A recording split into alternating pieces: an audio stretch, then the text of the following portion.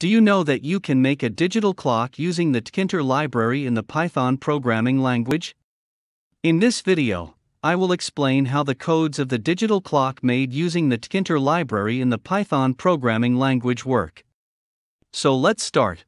You can download and develop the source codes of the project in this video from the Turtle Code GitHub account. Before starting the project, you can support us by following the Turtle Code YouTube channel and other social media accounts. First, transfer the Tkinter library to the project file to create a digital clock. After transferring the Tkinter library, transfer the math and time libraries to the project file to create the digital clock coordinate and set the time settings.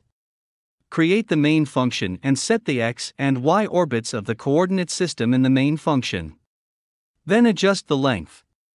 Call the function we created in the main function here. You can think of the trigger function as an adder. In the trigger function, we will call the direct functions we created in the class. For example, in the shapes function, there are some encodings that include the physical design of the watch. The GIF file of the clock that will appear in the background function has been called and its trajectory has been determined. The indicators of the digital clock are designed in the sticks function. Finally, the clock is updated in the update function. These created functions are used in an endless while loop and the clock is constantly updated.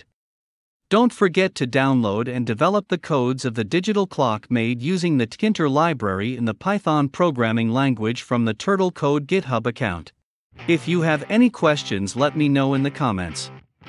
You can also support us by subscribing to the Turtle Code YouTube channel and other social media accounts.